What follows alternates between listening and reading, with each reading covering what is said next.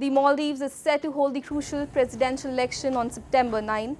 The election comes at a time when incumbent President Ibrahim Mohamed Solih's Maldivian Democratic Party has been fractured by a major split. Observers believe the outcome will have ramifications for geopolitics in the wider region. Solih, who promotes close ties with his country's huge neighbour with an India-first policy, appears to be slightly ahead in the polls. The coalition backing this main rival, Mohamed Muizzu, has a record of being close to China, promising to remove a small Indian military presence in the region.